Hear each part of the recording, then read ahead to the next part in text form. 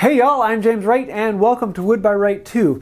I did a video on making this, just doing a run through and the fun of it, and I want to start doing these videos on this channel where we're actually going to go into a little bit more detail about how it was made. So for those of you who want to see those intricate how-tos, stick around. We're going to build this and have a little bit of fun doing it.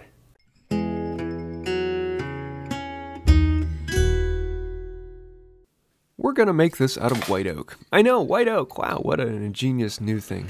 But this particular piece had some figure in one side that I thought was really kind of cool, and I wasn't going to be able to use it much else, so this would work perfectly for this project.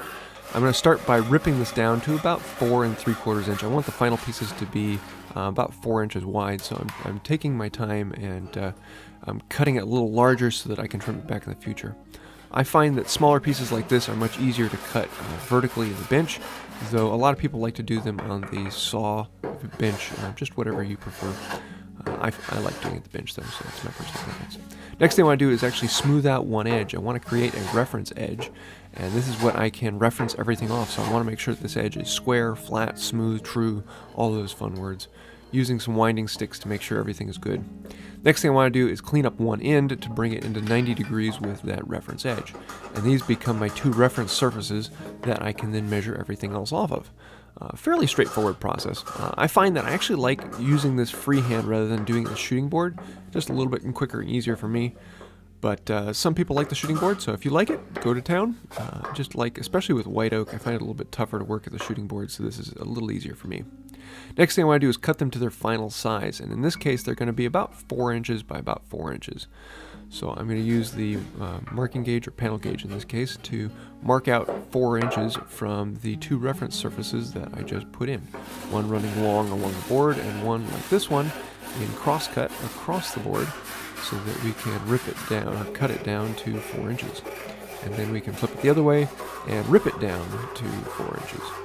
And then we have our first piece that is 4 inches by 4 inches. There's something very fun about sticking with rough wood and making it nice and smooth and true. Then we can start smoothing out the edges of that, bringing that piece to exactly 4 inches by 4 inches, and then use that as a reference surface for the next one, and cut that one down to 4 inches by 4 inches. And now we have two pieces that are ready to go, except for they are not flat. As you can see on the bench, they need a lot of work. So I want to flatten these as small pieces as opposed to doing it one big piece. I find that much easier to do, much quicker, and just easier than making the entire piece down to flatness. I can check these with winding sticks, but really on something this small, just a straight edge running from corner to corner and then across both directions, you can tell if it is flat fairly easily. And I'm going to smooth it down and work with a few different tools until I find the one that's actually working well at this time. With this figured grain that's going in all different directions, different planes were working well and other ones were not. I can make sure it's perfectly flat and ready to go, and then we can work on the other 3 sides of these 2 blocks. And keep going at this. With the figured wood, it took a little bit more time than I was wanting, but the chatoyance on this was just absolutely gorgeous and made everything happy. So I was using rough plane, and I bring it down to a smoothing plane, make sure everything is really nice, and then finish it off with a card scraper, and that just brings everything into that finished appearance and makes me happy. Now that we have these roughed out, we can then clean up the 2 other sides that weren't originally smoothed out, the outside edge and outside edge and end, excuse me. Now before I go any farther, I want to create corner dowels to hold the plexiglass in place. Now originally I was planning on gluing the plexiglass together to give a seamless corner, but then I was thinking about it and thought, I've never tried cutting grooves in a dowel. This would be something fun. So I was experimenting with a bunch of different ways, and I found this to be pretty much the easiest, where I put my 55, or you can do this with a 45, or any plow plane, and I locked it into the bench so that I could push the wood across it. And I thought there was going to be a lot of problem with keeping it in the same place to make sure that the groove was actually following in the previous groove cuts. But once there is a groove, the ski holds it in place, and it wasn't very difficult at all to keep it traveling in that same groove, and we got one groove out of it. But now I need to cut another one at 90 degrees.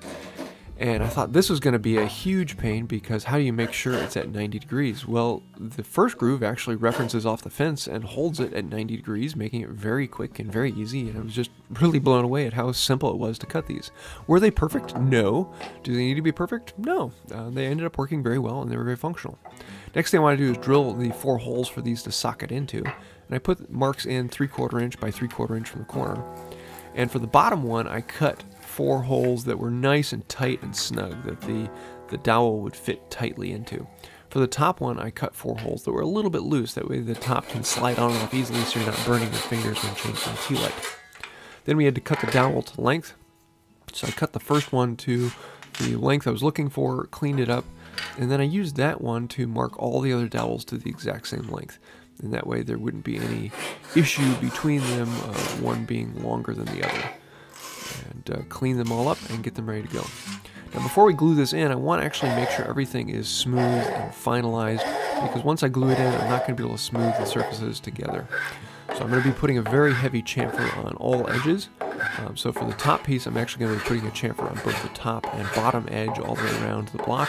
And then on the bottom piece, I'm just putting the chamfer on the top and corners of the block. Then we can slide it all in and give it a test. But before actually doing before gluing it in place, I need to drill a smoke hole in the top plate. This way the heat can actually escape the box as opposed to melting the plexiglass on the other side. And I'm just drilling a 1-inch hole in the top. I bore through from one side until the auger bit comes out the bottom, and then I can use that hole to make a mark, put the auger bit in, and plunge through from the other side. And this way the 2 lines meet up nicely like this. Pop. Nice clean edge, but I want to clean up the top of it, smooth it out, give it a chamfer just so it matches the outside a little bit. And just do that with a knife. That scares a few people, but it's actually relatively easy once you give it a try. Next thing I want to do is cut a plexiglass piece, and I want to cut it a strip that is the same length as the height it needs to be. And I'm going to use the calipers to make a couple marks, then use a straight edge and a knife to score both sides of the plexiglass. Nice and heavy marks. Then I'm going to put it in my vise with a sharp corner and a tight push, and it will snap off right along that line as long as you made the knife marks deep enough. Now we have it to the right height. We need to cut 4 pieces to the correct width. And for this, I'm actually going to use a marking gauge with a cutting wheel. I found that to be the easiest way to make sure that they're all the same width and they fit nicely along there. Then with that groove from the cutting wheel, I can come in with a knife and score it. Actually goes pretty easily to follow in that groove rather than having to use a straight edge. And then snap them off. Woohoo! Now we have our 4 pieces of the sidewall. And this is a one-way mirror plexiglass. I'll leave a link to it down below if you want to get some yourself. Now I made them a little bit larger than they need to be, and so to clean them up and bring them down, I can put them in the vise and grab a plane and literally plane them down to the thickness that they need to be. I was kind of afraid there might be a little chip out, but as long as the blade is sharp, they plane really nicely. And I get that fit that I want so that these can slide in and out anytime. So you can see how you can get the tea light in, slide the last one in place, and then you can fit the top on.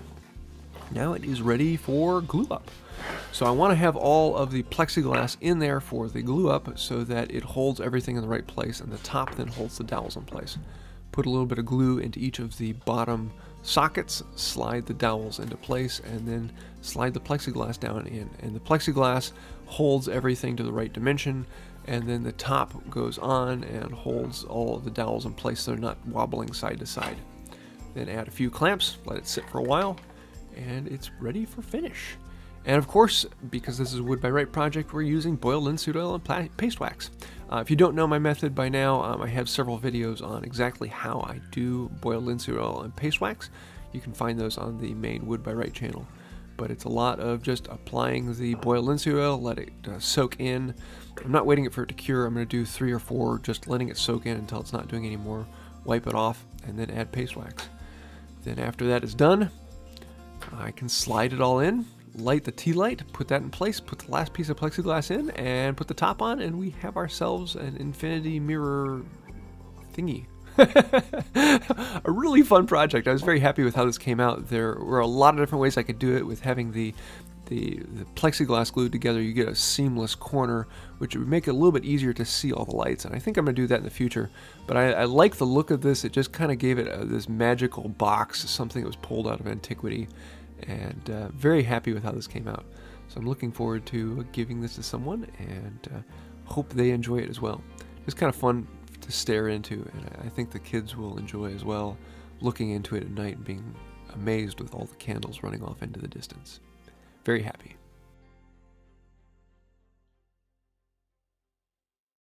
So I hope you like this. Please let me know down below. Do you like this 2-video format for the people who want to just see it with the music in the background, and for those who want to find out more about how it was made? I'm liking kind of playing with this back and forth. So let me know your thought on that down below. And if you did like it, please hit like, comment, subscribe, share. It really does help out the channel. That's about it for today. And until next time, have a wonderful day. So, if it's an infinity candle and I put one in there, am I creating light? Is that like free energy?